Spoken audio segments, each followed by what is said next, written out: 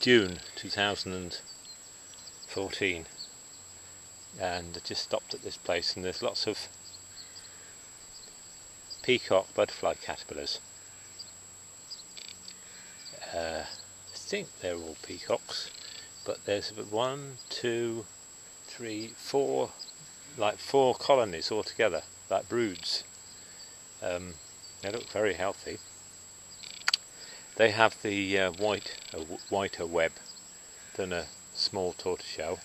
Small tortoiseshells are similar and have a similar life cycle, but they have a greyer web. And then the caterpillars with the peacock butterfly are very black, whereas the small tortoiseshells tend to be sort of brown and yellow, more brown and yellow. But these look very healthy. There's some skins mixed in with them. They're not all, if you can see them, they're not all caterpillars. There are some of them, little bits are shedded skins. They also shed their head, which is a bit disconcerting, or their face.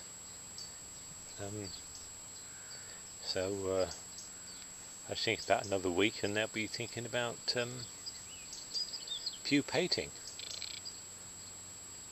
It'd be nice. Well, if all these can turn into butterflies, there'll be lots of peacock butterflies about in the summer. It's a nice little spot, this, actually. Some honeysuckle over there.